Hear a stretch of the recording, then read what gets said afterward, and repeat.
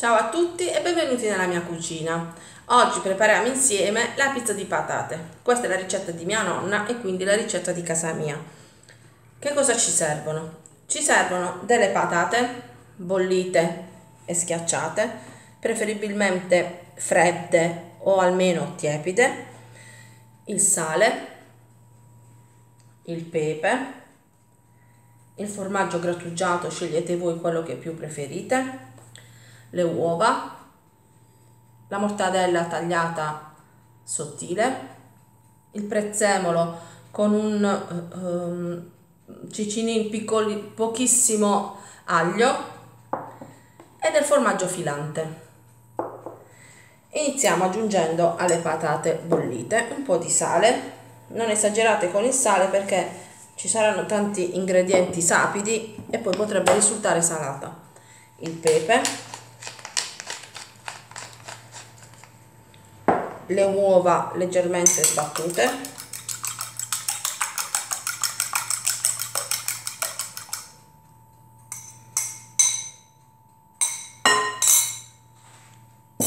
il prezzemolo con un pochettino di aglio,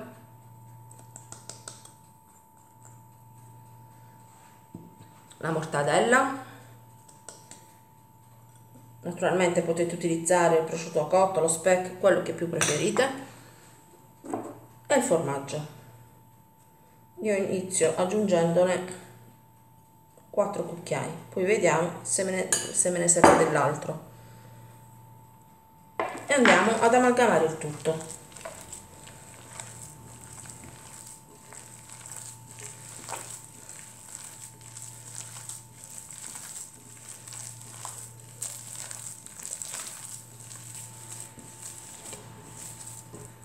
Allora, siccome è un po' morbido, aggiungo un altro cucchiaio di formaggio.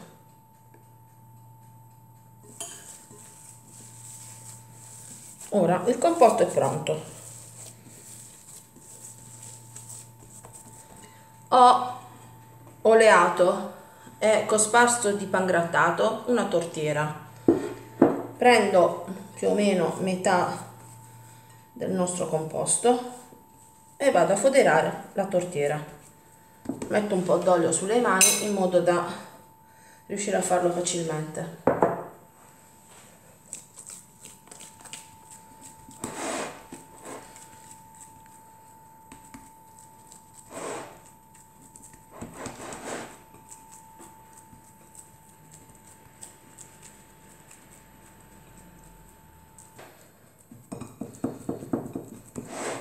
Sistemiamo bene il composto nella tortiera, così,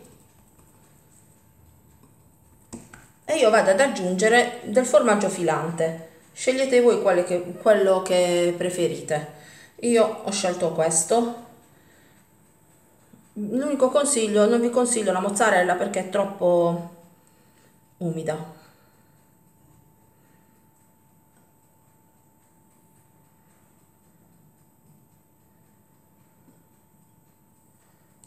Ecco qua, abbiamo messo un po' dappertutto e ora andiamo a ricoprire con il composto che abbiamo preparato prima.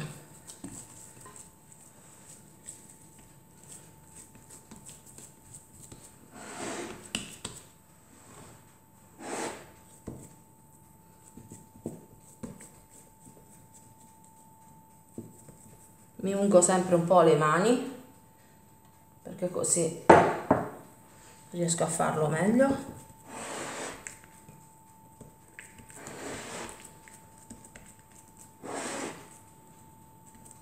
Qui ne ho ancora un po', lo prendo. Io faccio sempre così, mi lascio sempre un po' di impasto, così a necessità lo prendo per andare a coprire le parti che sono rimaste vuote.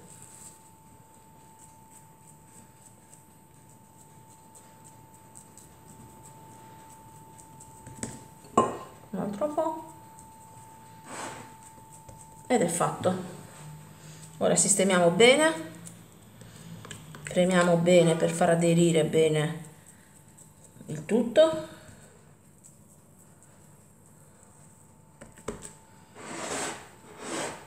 qui non è perfetto.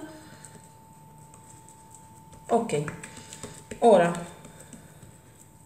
con una forchetta io faccio così, vado a rigare un po', in modo che poi nella cottura questa parte venga croccante.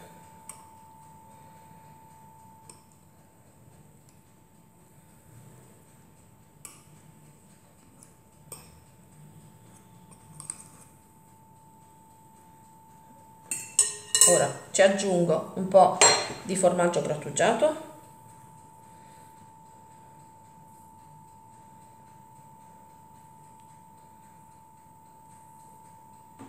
così, un po' di pangrattato che servirà a gratinare e quindi l'olio.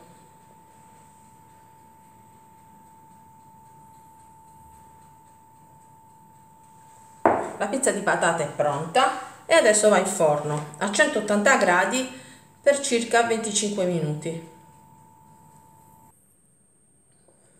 La pizza di patate è pronta, l'ho appena sfornata, quindi è bollente. Proviamo a tagliarla.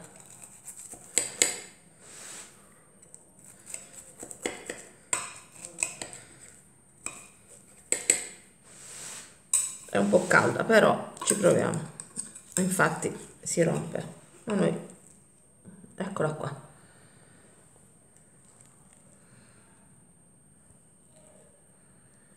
Bene, se vi è piaciuta la mia ricetta, mi raccomando, condividete sul vostro profilo e lasciate un like.